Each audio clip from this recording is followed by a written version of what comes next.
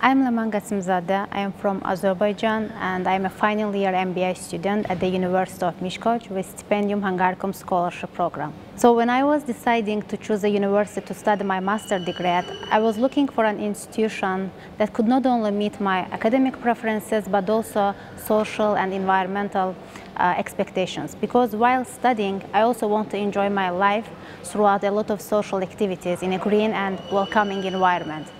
So after a wide research through the web pages of different universities and also the interviews with graduates and the videos posted by current students, I realized that the University of Miskolc is quite attractive and sophisticated in terms of the educational methods and the facilities that it provides. Other than that, the historical monuments around the city center and also lots of recreational and social activities provided by this university were other pushing factors for me to choose this university.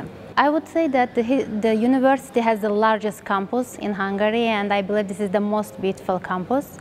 And it is just 5 minutes away from the student dorms, and it is advantage for students in my opinion.